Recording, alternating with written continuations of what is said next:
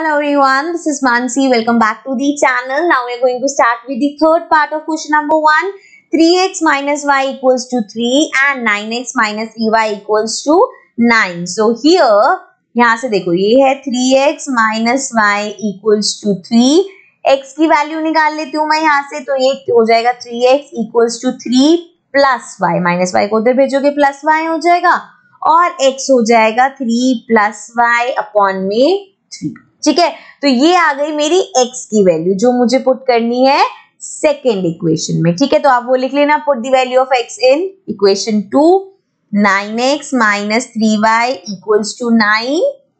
x की जगह यहाँ पे हम लिख देंगे 3 प्लस y अपॉन में, इसको बड़ा कर लेते हैं, ये हो गया अपॉन में 3 माइनस 3y इक्वल्स टू 9. सो जी 3 1 जा 3, 3 3 जा 9. तो ये आ गया जी 3 ब्रैकेट में 3 plus y and minus 3y equals to 9. सो ये हो गया 3 3 जा 9 plus 3 into y 3y minus 3y equals to 9. सो ये देखो प्लस 3y माइनस 3y हो गया कैंसिल, तो ये आ गया 9 इक्वल्स टू 9. तो यहाँ पे तो आपको y की वैल्यू मिली नहीं, लेकिन क्योंकि यहाँ पे 9 इक्वल्स टू 9 आ गया, दैट मीन्स इन दोनों इक्वेशन के इनफाइनाइट सॉल्यूशंस होंगे और आपको यहाँ पे x और y की वैल्यू निकालने की जरूरत नहीं है, इसको हम यहीं पे ही छोड़ देंगे. ठीक है जी, तो ये था हमारा थर्ड पार्ट. अब आते हैं अपने नेक्स्ट पार्ट पे. But in the next video also if you haven't subscribe the channel yet, please make sure to subscribe the channel.